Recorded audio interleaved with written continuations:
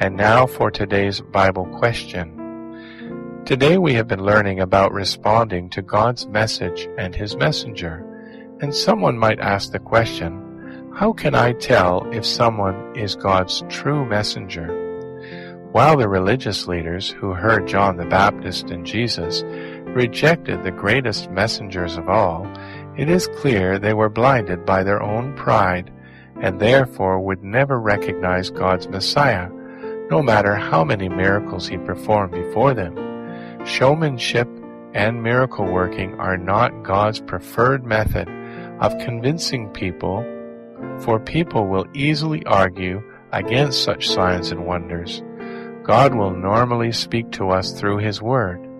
God prefers that we listen to His Word, and this is unchanging and can be referred to over and over again. A true messenger of God will always emphasize the importance of God's Word and seek to faithfully and accurately share it, over and above trying to perform signs. Another important way we can tell if someone is God's true messenger is to consider their attitude about and their use of money. Many so-called men of God are nothing more than crooks stealing money from the poor. Christianity was never instituted to make preachers rich, but to bring souls to God. When you meet a man whose goal is to reach and help people with the love of God, and any money he has is simply used for that purpose, it reveals that he is seeking the honor of God and not the honor of men.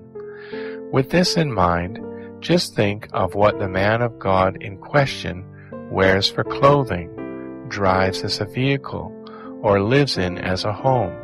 Do you see evidence of sacrifice for the work of God, or is he living for self and his own comfort and pleasure? This can quickly help to determine whether the man is serving God or money. Jesus said that you cannot serve God and money, for you will hate the one and love the other. A true messenger of God will emphasize the Lord Jesus and not himself. Some signboards in front of churches seem to glory in man and exalt the fame of man rather than draw attention to Jesus.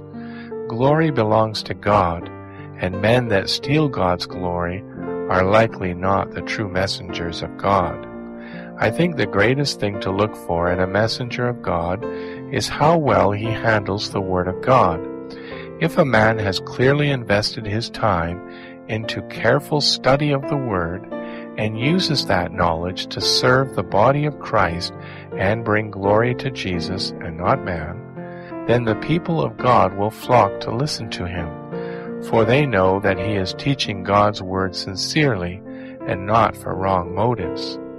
Ask yourself if the messenger that you are listening to resembles the Lord Jesus in his character, in his lifestyle, and in his teaching.